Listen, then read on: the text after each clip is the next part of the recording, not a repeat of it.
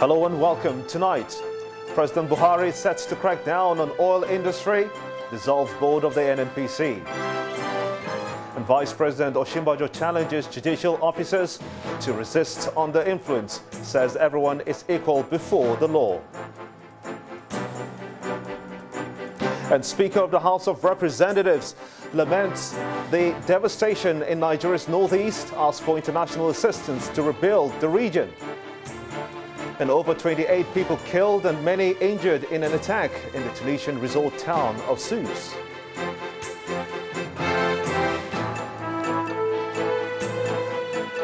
And on business news tonight, interbank lending rate eases to an average of 6% from 15% last week.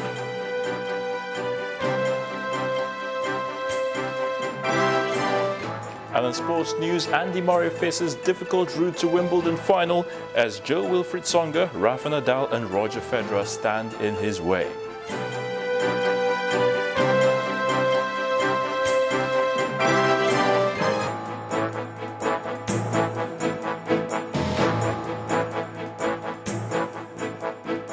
Begin tonight with a move by the president clearly aimed at repositioning the nation's oil sector. It is the dissolution of the board of the Nigerian National Petroleum Corporation, the NNPC. This decision is contained in a statement signed by the Director of Communications to the Head of Service of the Federation, Haruna Imrana, which states that the dissolution takes immediate effect. A statement further explains that President Muhammadu Buhari has expressed gratitude to members of the dissolved board for their services to the nation. President Buhari has vowed to tackle corruption and block all leakages in the nation's economy, with the NNPC believed to be the major drain pipe of former governors of the Central Bank of Nigeria. Now the Emir of Kano, Mohammed Sanusi II, has alleged that about $20 billion was not accounted for by the NNPC. Following that allegation, an independent audit commissioned by former President Goodluck Jonathan in 2014 concluded that the NNPC is to pay $1.48 billion to the federal government. However, the allegation and the claims of malpractice in the oil sector have cast a shadow on the general operations of the NNPC, prompting the president's decision to focus attention on the state-run oil company. Now, while the president's moves to tackle the rot in the oil sector, the vice president is also seeking a thorough reform of the nation's judiciary. A judicial system where the rule of law is applicable to all cases of Nigerians, irrespective of their status, is what the Vice President, Professor Osinbajo, is advocating. He made this proposition today at the Justice Peter Bassi 10th Memorial Anniversary in Calabar, the Cross River State capital. We wish to warn, though, that the next video you're about to watch contains flash photography. It's his first official visit to the Cross River State capital following his assumption of office, a visit that brings him to the International Conference Center at the University of Calabar. And of course, social justice. The event is a memorial lecture in honor of one of Vice President Osinbajo's forerunners in the legal profession. He believes it's a perfect moment to address the country's judicial system, which has been left to decay for many decades.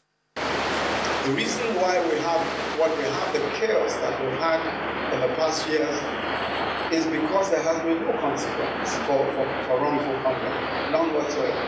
People get away with anything.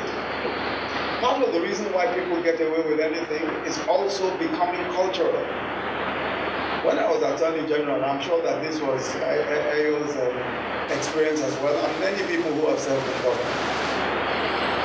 I was faced constantly with having to deal with people who come and beg on behalf of someone who has done something wrong.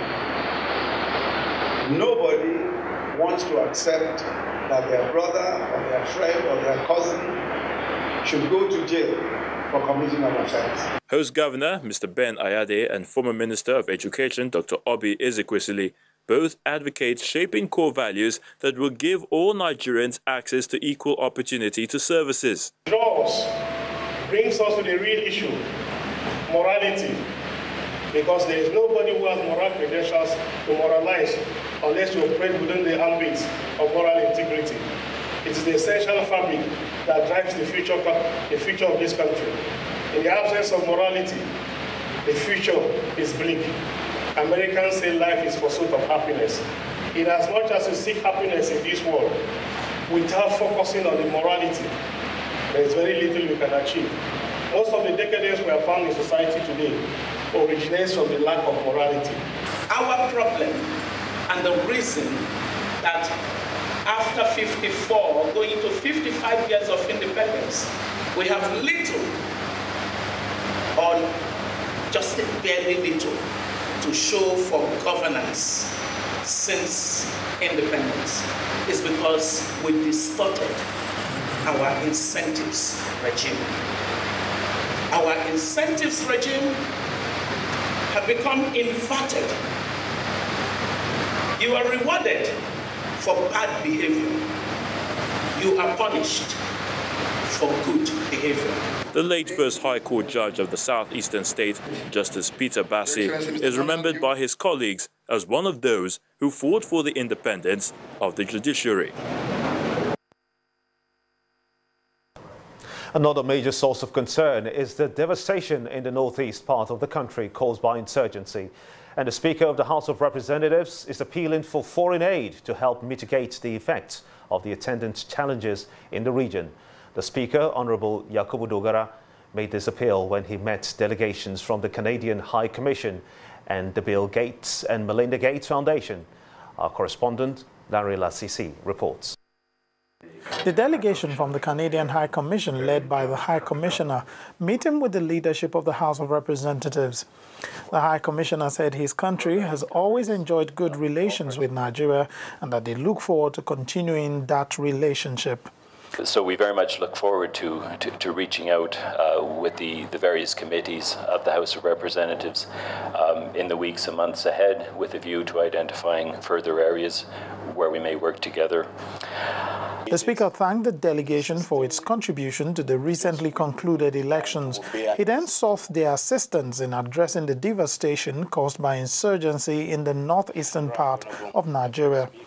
If there's any leading role that Canada can play in not only combating terrorism in that zone, but leading efforts to generate funds which we can use on terms that are acceptable to international donor agencies to redevelop that zone. It's good for us to get our people off the ground in terms of providing, rebuilding schools that have been destroyed through the activities of terrorists, and then rebuilding communities. This was an appeal he also made when he met with a delegation from the Bill and Melinda Gates Foundation. The group said they were in the National Assembly in connection with some legislation such as the health bill. We want to continue to support the government of Nigeria to ensure that these vaccines and this health care is brought to people who need it, and that women and children don't die of preventable diseases through a strong primary health care system. So this requires that you support the operationalization of the Health Act by gazetting the Act. So that's specifically the request for you, is to gazette the Act so that it can be put into operation. One thing we want our international partners, development partners, to help in not only combating terrorism, but providing the kind of funds we need in order to redevelop that zone and then build schools, build medical facilities, accord on all those high, lofty targets in the MDGs that unfortunately we were unable to achieve, and very soon the mandate is going to run out. So we still have that challenge.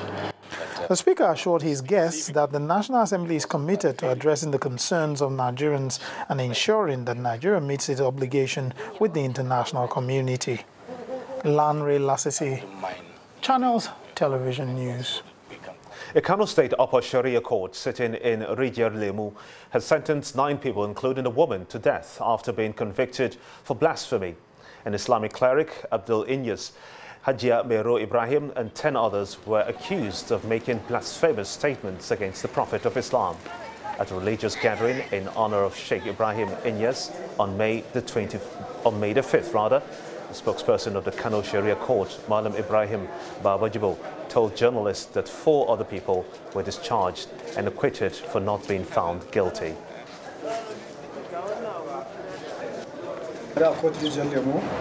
has passed the judgment on the case between Commissioner of Police versus Hajia Miro Ibrahim and 12 others over the blasphemous statement on Prophet Muhammad, peace and blessing of God be upon him.